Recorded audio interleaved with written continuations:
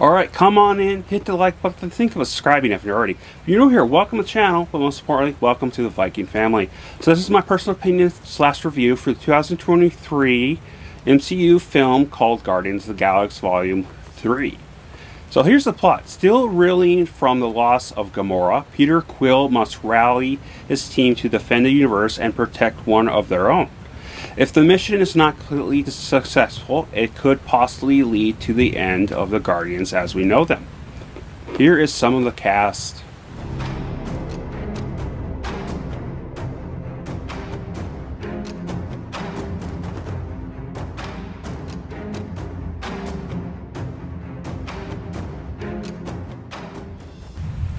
This film is 2 hours and a half long. I'm hoping this doesn't become more of a thing. By the way, I heard this film is more serious going into this, and it has dark spots in here as well, to the point that they were definitely not made for children. This has a more darker tone while also having that adult fun kind of family to it, but I would definitely not say it's a family to it. But there was definitely some disgusting parts in here. Don't get me wrong, I love the idea of a dark Marvel film for once.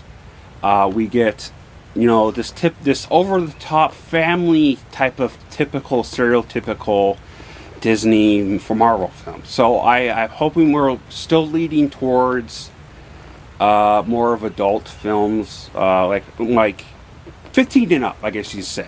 15 or 16 and up, all the way up.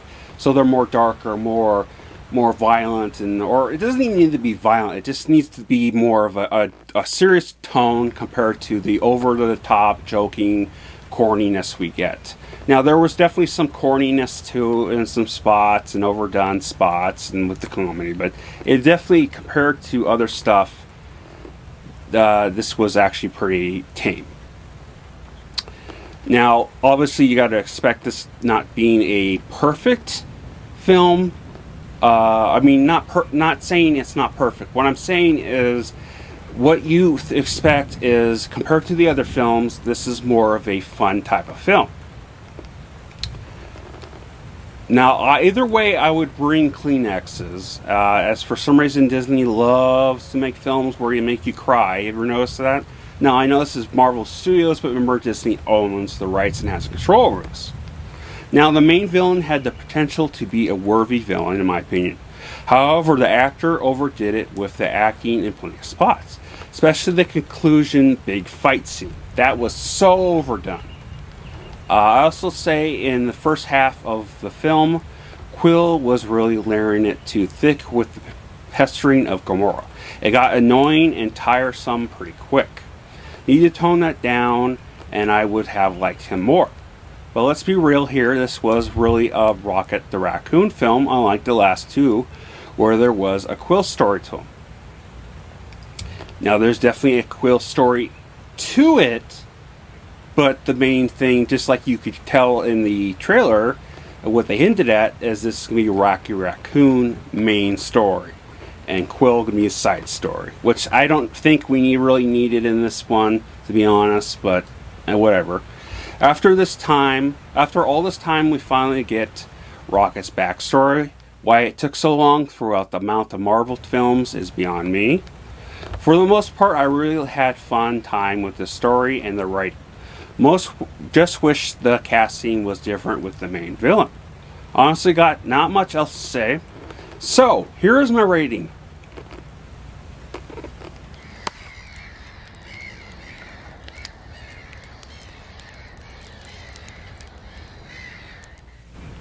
So, in my opinion, it wasn't bad. I really liked it. Did have a couple of issues here and there.